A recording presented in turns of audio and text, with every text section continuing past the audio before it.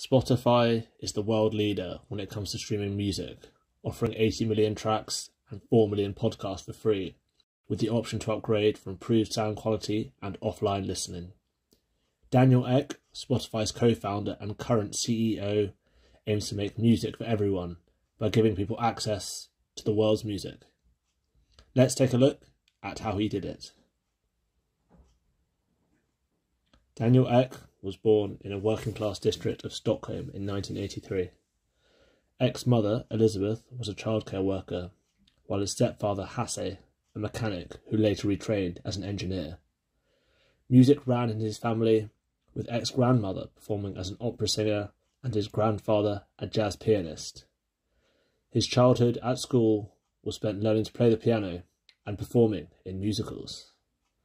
Alongside his love of music, Ek also loved technology, after his grandparents gifted him a computer when he was only 5 years old. Initially, he played a lot of games, but soon found them boring and tried to improve them.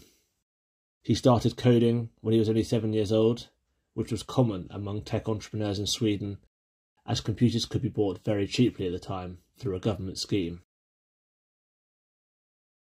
Ek had a reputation at school as a computer whiz kid and was very skilled at programming, helping teachers install software onto their computers, and he started his first company at 14, building web pages for clients, charging only $5,000 for each job, while competitors charged $250,000. Ek undercut the expensive consultants and hired classmates to do his homework as he was too busy servicing these clients. He later ran a web hosting site out of his bedroom with 2 servers hidden in his wardrobe, and soon made more money than his parents, averaging around $50,000 a month from his thriving enterprise. At 16, he applied for a job at search engine company Google. However, Ek was rejected, and they told him to come back when he had a college degree. This prompted him to try and build a better search engine. However, it proved very difficult, and he soon abandoned the idea. Soon after, he won a place at one of Sweden's elite technology universities, but dropped out after only 8 weeks to found more tech startups and work for a number of web firms. For one auction site who employed Ek, he ranked all their pages on Google by deciphering the algorithm and boosting their place on the search. In 2006, Ek cashed in on the boom in internet companies by selling one of his businesses for $250 million at the age of only 22. This prompted him to retire, buying a Ferrari, a luxury apartment, and regularly going to nightclubs, but the lifestyle soon made him very depressed. He sold his car and the flat, downsizing to a cabin near his childhood home.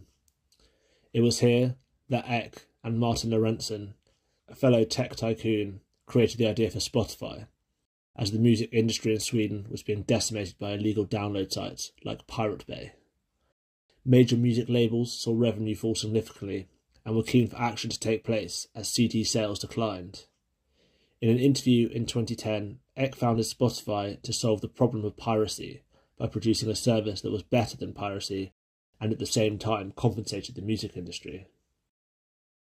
Ek met Lorentzon in 2006 after he bought Ek's company Advertigo, and they quickly became friends and bonded over their unexpected wealth and lack of purpose.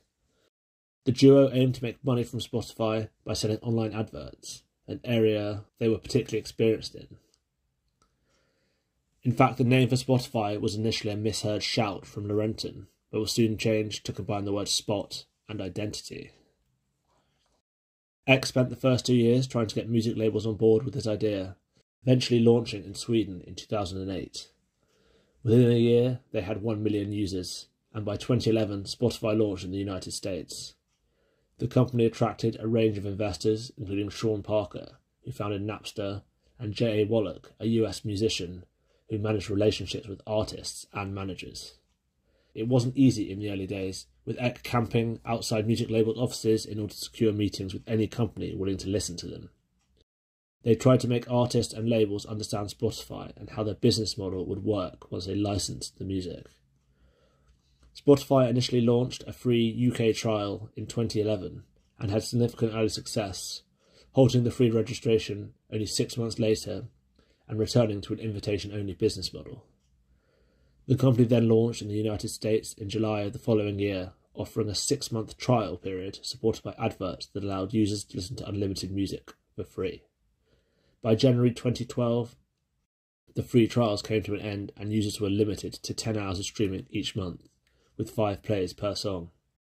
This soon developed into Spotify's current model of free usage on computers and laptops, with adverts playing every 4 to 7 songs depending on listener duration. They also removed all limits on the free service on mobile phones. In March 2011, Spotify had 1 million paying subscribers across Europe, and by September this figure had doubled to 2 million. However, in 2014, Taylor Swift withdrew her music from Spotify and accused the company of not paying its artists properly.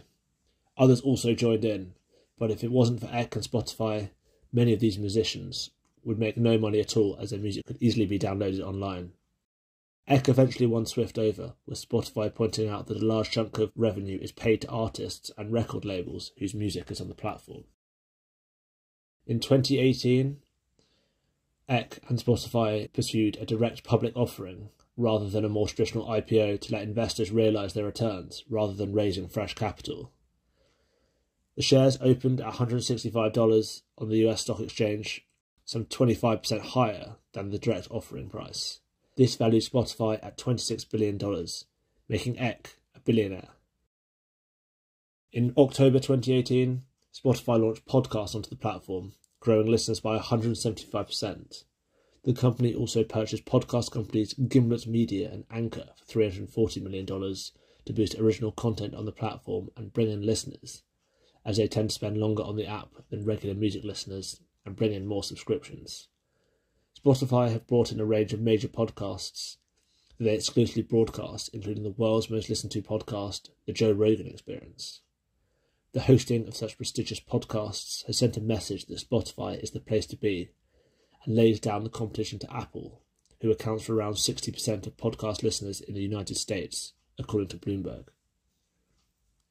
The push into podcasting is a slow burn for Ek, who is trying to diversify the company and reduce the reliance on pure music streaming.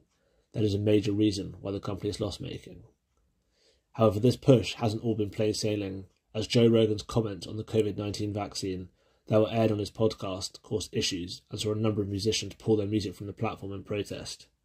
These issues were resolved, but it's brought into question the debate around free speech on the platform in light of this misinformation. In 2022, Spotify has made it easier than ever for creators to launch a podcast, with those in the United States, United Kingdom, Canada and Australia able to do so, with plans to broaden this if it is successful. Spotify also allows creators to monetize their podcasts by choosing how they make money, whether it be by adding the streaming and insertion tools that seemingly integrate adverts into the podcast and helps advertisers target specific niches and markets. While Spotify is still loss-making, they have not increased their subscription prices from £9.99 per month in the United Kingdom or $9.99 in the United States. As much of the company's revenue is paid out to musicians whose music is streamed on the platform. However, as consumer attention switches from radio to online audio, Spotify is well placed to benefit as people are able to follow their passions and now profit from them.